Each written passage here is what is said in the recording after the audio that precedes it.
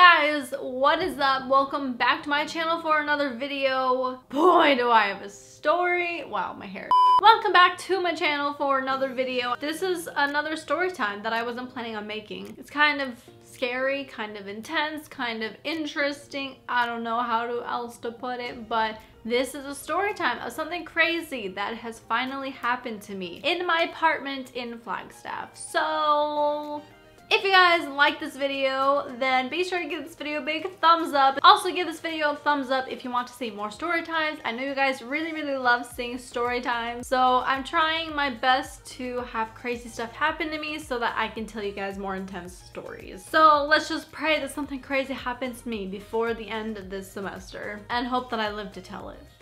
That's important. If you're brand new to my channel, hi, hello, my name is Ashley or Elenade. I go by Elenade because that's my channel name, but my real name is Ashley. Welcome. You should totally hit the subscribe button right down there, the little red button that says subscribe. Just click that. And then while you're at it, turn on post notifications. It's a little bell next to the subscribe button. You just click that and you will be notified every single time that I upload and you'll never miss on a video. It'll be super exciting. And yeah, anyways, without further ado, let's go ahead and get on into the video. Okay, this video takes place October 27th. It was a Friday. This was a Friday.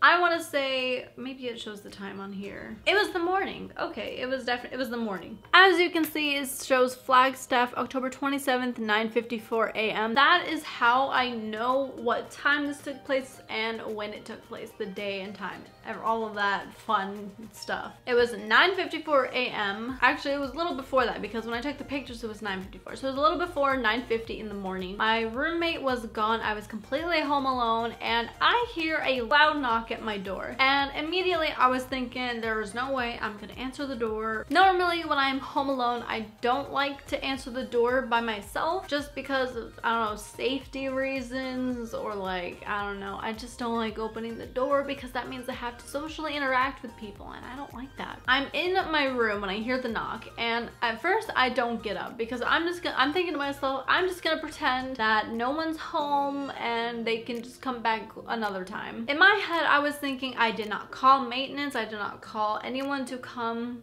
and look inside the apartment for any special fixes or something that needed to be fixed. I was not aware of my roommate having any friends over because she was in class, and I knew she was in class, and usually she would come home with her friends already with her. So in my head I was thinking this seems really sketchy, so I didn't go answer the door. That all happened in a matter of seconds, by the way. A few minutes later I hear another knock at the door, but this time it's more of like a bang. It's almost like a answer the door, I know you're home kind of knock. That's what it almost sounded like, but I'm pretty sure he was just a little frustrated because no one was answering the door, but I don't know. He can't get frustrated because he didn't know if anyone was home, so when I heard the second knock, and it was a lot louder and more frustrated of a knock, does that make sense? I don't know if that does. I got a little bit more scared of the situation, and that's when I decided to just keep hiding in my room. And instead of looking into the peephole, I looked out my window, and when I looked out my window, my shades were closed. I will insert a picture right here. That's exactly what my shades looked like. It was completely closed. I looked through the crack on the side, which I'll insert another picture for you to see what I could see. And right, I'm going to circle it for you, but right in that little circle that you can see right there, I saw a man in a blue shirt sitting down on the curb right outside my window. I was a little sketched out. Of course, I was like, why is there a guy sitting on right in front of my window? I don't know. My first thought, because I watch a lot of these creepy kind of videos, I started trying to rationalize it in a way that made no sense to little old Ashley. So I was thinking, he looks like he's on his phone and he's texting someone. Maybe he's texting someone who wants to kidnap me, like she's not answering the door, no one's home, or something like that. I don't know. A few more minutes go by. I'm just kind of sitting in silence in my room, and that's when I decide to look out my window again, and he's no longer there. He's gone. So I'm thinking, oh good, he left finally, because I mean he was sitting there for quite a while. I don't know how long exactly it was, but he was sitting there for a little while. And finally I go over to the peephole. I look out the peephole and there's nothing there. There's no one there. So I'm thinking, oh good, I'm safe. This is wonderful. I called my mom and I told my mom everything that I just told you. She told me to call the office and ask them about it, but I didn't do that until a few days later. But then I texted my roommate and I asked my roommate if she had anyone stopping by that person could have been. And she told me no, she was in class, so obviously no one was gonna come by because she was in class. I was like, okay, so I know for a fact it was not someone my roommate knew. Little paranoid Ashley did not decide to rationalize it, thinking it could have been maintenance or something. So that is pretty much what exactly happened. Now I'm going to get into what I found later. So later on that afternoon, I decided I wanted to go to the gym. So I get dressed, put all my gym stuff on, I get my water, I'm getting ready to leave, and I open the door, and on the door, because on my front door, I do not have a picture of this, but on my front door, there's like a little clip where you can like clip a piece of paper to or something.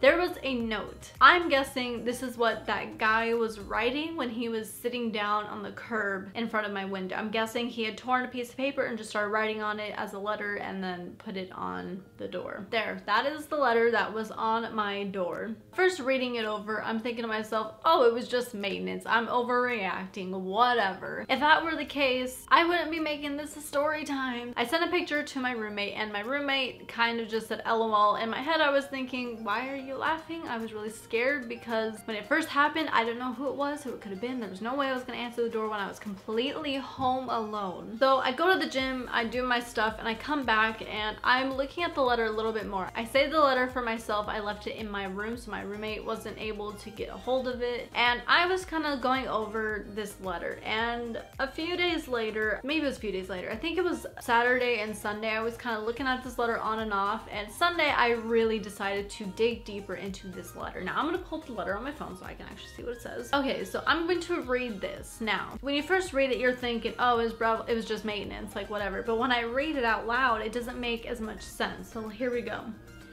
Hello, this about the wireless, plus call me. I need to look inside. Thanks. NAU Telecom, Sam, and then number. I might actually blur the number out so you guys can't really see it. When I was rereading this letter, I noticed a few things. First of all, this about the wireless. That is complete improper grammar. I'm trying to rationalize it in a way, thinking maybe he didn't have time to write down a thoughtful letter to let me know why he was there, so he was just speed writing this letter down. But first of all, this about. I mean, you didn't have an extra second to write this is about, you know? I don't know. And then when I first read this about the wireless, I didn't know what he meant by wireless. Later on, I did figure out what it could have been. It could have just been the router in my apartment that's above my fridge, or my printer may have been giving off wireless signals when it shouldn't have. I don't know, something like that. Second, plus call me. I need to look inside. First of all, please is misspelled, obviously, plus.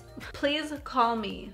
I need to look inside. Now, from past experiences of talking with customer service, talking with maintenance workers at my school, you know, all of that stuff, the person I'd be talking to would usually say, give us a call back or call us back, something with us, because it's a company. So you would think there would be call us back, not call me back. That and I need to look inside. I don't know, just hearing I need to look inside. Do you really, sir? Do you really? Like, that right there just screams like red flag for me. I don't know. It seems like it would say we need to look inside or something like that. And then thanks, NAU Telecom, Sam, and then his number. Now, the fourth red flag is the number. I looked up the number on NAU because most of the time, actually not most of the time, all of the time, if someone is working for NAU in a special company like maintenance, telecom, student services, or whatever, the number will be listed on the NAU webpage. I looked this number up on the search bar on the NAU webpage, and 0 search results came up. 0, no search results whatsoever. And immediately I was like, okay, that definitely screams another red flag. And what I did to try and debunk this, I searched NAU Telecom and a whole list of numbers and people came up. Now, on the back of this paper, there was a name, Sam, and I will not say his last name because one, I don't know how to pronounce it. So I searched the name. So the name that I saw on the back of this paper, because on the back of this paper, this note that I got on the door was a printed sheet, something that had previously been printed. So I searched the name and I found him. I found this guy's names. The reason this is a red flag for me is because the numbers did not match up. So the numbers on the website, when I searched for Sam on the NAU webpage, a number did come up. but it was not the number that was on the note that was on my door. And I was going through, I decided to search NU Telecom again, and I decided to look at all of the numbers to see if any of them matched the one that was on the letter, and I also searched for if there were other Sams on the list. First of all, the Sam that I searched previously, that was the only Sam, so there were no other Sams that were working for NU Telecom. Every single number looked nothing like the number that was given to me, that was written down on this note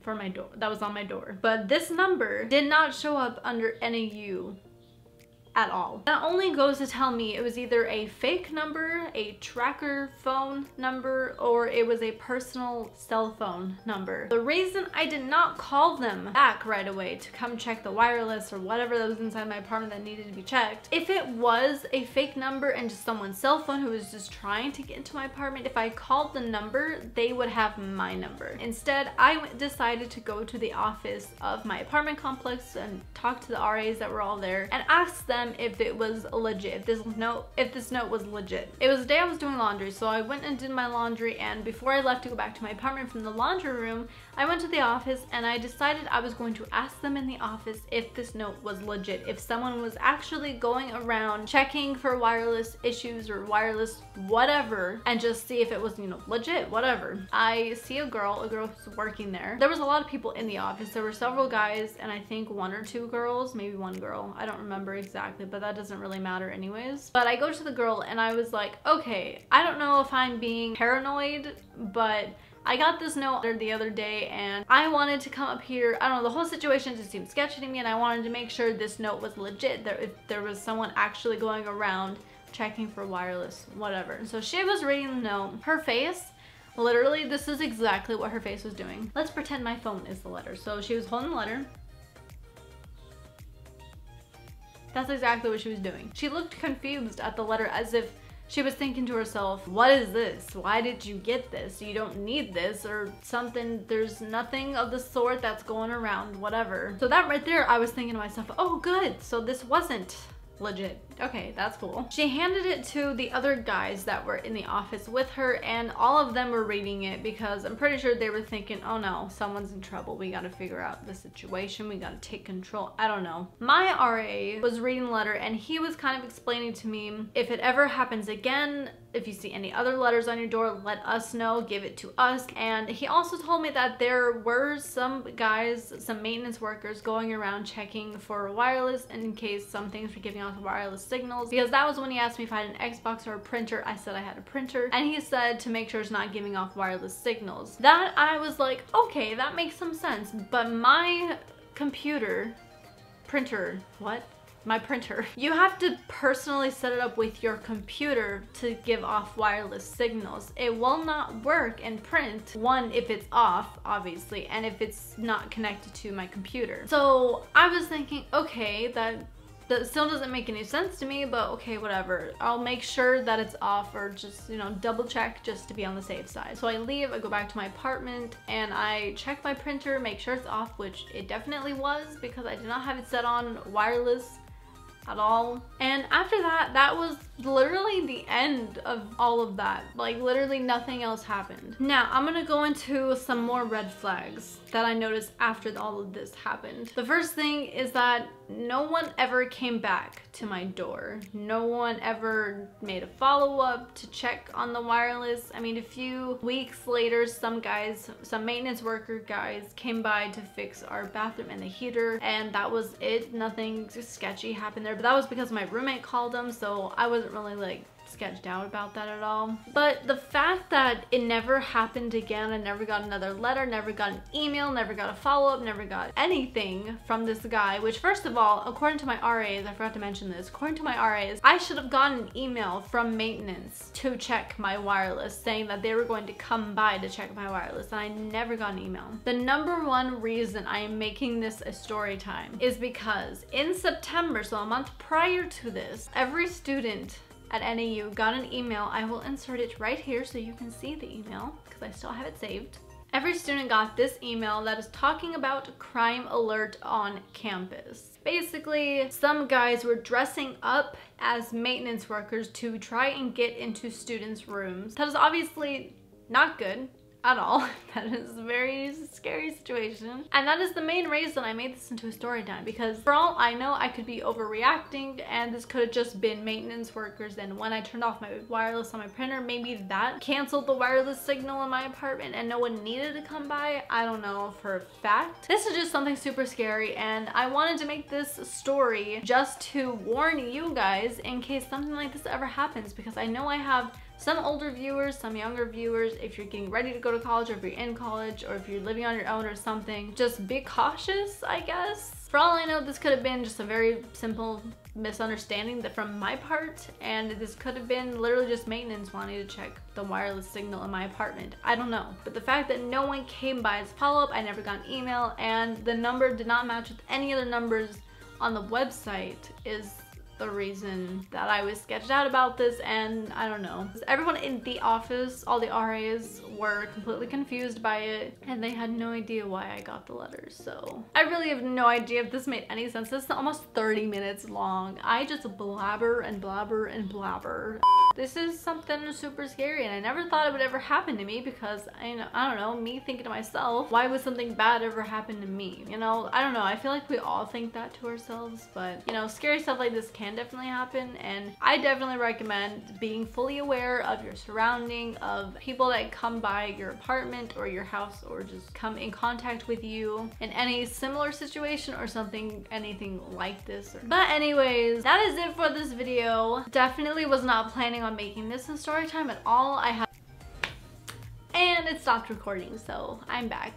As I was saying, I don't know where I just left off. The situation was super sketchy, super scary. I didn't understand what was actually happening. If you guys like this video, then give this video a big thumbs up if it was helpful. If you've ever been in a situation like that and it actually ended up turning out to be something really sketchy and super should not have happened kind of thing, let me know in the comments down below. Tell me your story, because I want to know if this has ever happened to you. Anyways, I don't know what else to say, except if you're brand new to my channel, do not forget to hit the subscribe button down below. I love and welcome all new subscribers. I'm trying so hard to get to 200 subscribers before I graduate from university, which is in May, and I'm going to be talking more about that later. Turn on post notifications, the little bell next to the subscribe button. Just click that and you'll be notified every single time that I upload, and you'll never miss out on a video. And follow my social media. I'll link it all down below. Anyways, I love you guys so much. Thank you so much for watching, and I will talk to you guys in my next video.